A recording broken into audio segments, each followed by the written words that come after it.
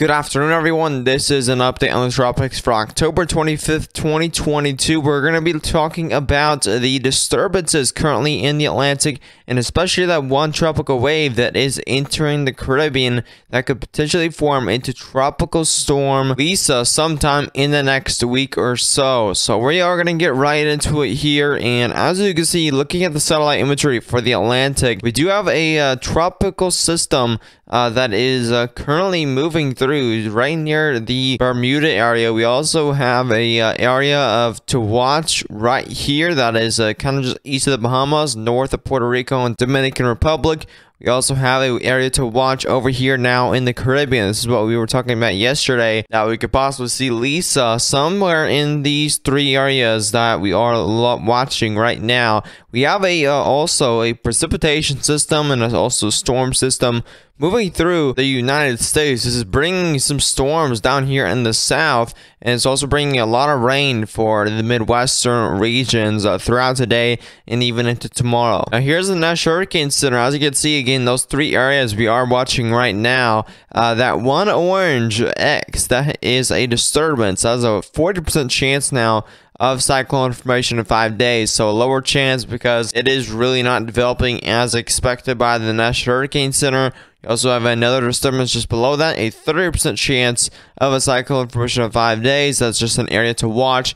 And we also have an area to watch down here, again, south of Puerto Rico. That is a 20% chance of development within the next 5 days of a possible tropical system just west of Barbados and just to the northwest there of Trinidad and Tobago. As I was just making this, as you can see, we just got the 2 p.m. advisory from the National Hurricane Center, and they are all yellow now. So that one disturbance now is a 20% chance right near the Bermuda area. And as you can see, we have a central area of low pressure right here just to the northeast of the Turks and Caicos, just north of Dominican Republic as well. This is expected to be heading northward in this area of development, possibly within the next 5 days. A 30% chance still exists for that area, and the same area to watch is still the same from the last advisory. Now, looking at the good old GFS model like we always do, we're going to go a little bit behind here. As you can see, there's that one disturbance that did apparently have a decent chance of development.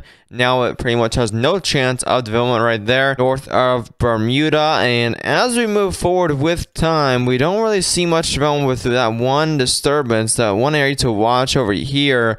As you can see, some circulation could definitely exist with this around Friday.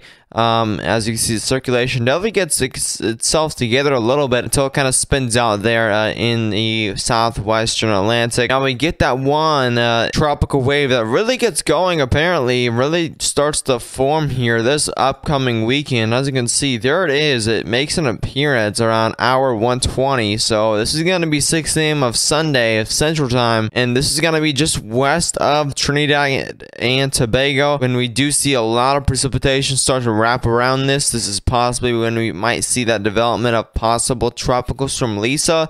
As you can see, as we head into Monday, this stays still on some weak circulation. This might when we see a higher chance of development possible if this even decides to develop into a tropical storm. As you can see from the GFS model, it really gets its act together around midweek or so next week, and really drops that low pressure system down to a 990 millibar by November 3rd, and this is going to be late next week. So this is going to be quite far out from now, and this is probably not as accurate as we head further and further out.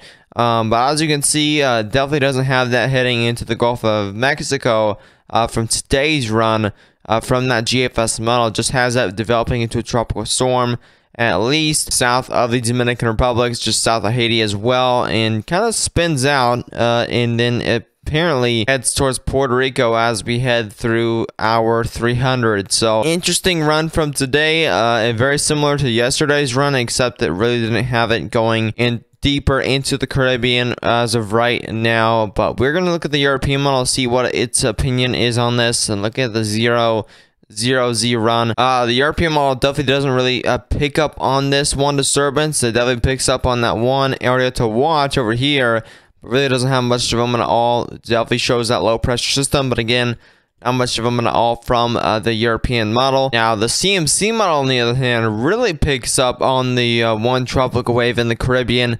As you can see, that even makes impacts as a possible hurricane into Central America, right near Honduras as well. There's definitely multiple areas this could definitely impact, but as of right now, it's really hard to predict where this is going to go, or even if it is going to develop according to some of these models here.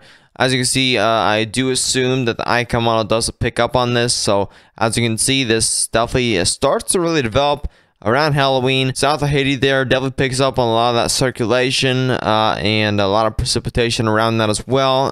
Really doesn't develop into tropical storm, but icon model, as you can see, picks it up and shows it heading westward. So two of these models have it going westward, and the GFS model is kind of doing its own thing as of right now. But the 18Z run of the GFS, as you can see, has it heading a lot more westward here, except it does head northward, which we're just going to completely ignore that run because that is a very ridiculous run by the GFS model. So right now we're going to keep the GFS model to the side. We're going to pay more attention to the Euro and the icon and even the CMC model. But if the GFS model decides to have an interesting and actual realistic model run, we might pay more attention to it for right now. But again, these models are definitely showing some sort of development here in very late October going to early November. Now, looking at wind shear for this area, as you can see, for this one area we are watching, there's definitely some southern wind shear to that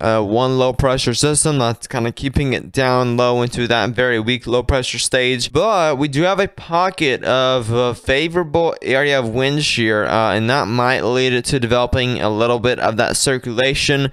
We do have kind of a dip here, and this is, we don't really have a located central pressure of the one disturbance currently that we're watching. It's somewhere in here that is going to be headed through the Caribbean, and Barbados, Trinidad, and Tobago is definitely going to see a lot of rainfall from this. We have a dip here of low wind shear, which is favorable wind shear. As you can see, another dip of low wind shear, which is only going to escalate things. And if we get a good pocket of low wind shear, this is definitely going to have a good chance of developing into a tropical storm. Even Lisa have that named storm here, and possibly late early November, or even later October. Even if from a week from now, we could possibly see tropical storm Lisa if the conditions are right in that favored time.